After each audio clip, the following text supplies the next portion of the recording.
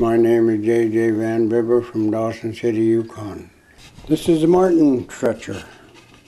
It's used for after you pull the fur off the carcass. You turn it inside out with the fur in, and you stretch it on this board. Marten is plentiful in certain places.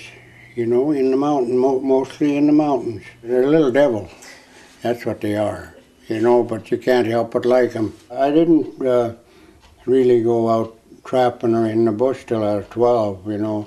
I left school, I went to school only 5 years, yes, and we figured, you know, when I got old enough to shoot a .22 and go hunting rabbits and stuff like that, I was through school. Back in the 40s, this Marten would average about $45 to $50 a pelt, and we get the real dark ones, pin near black.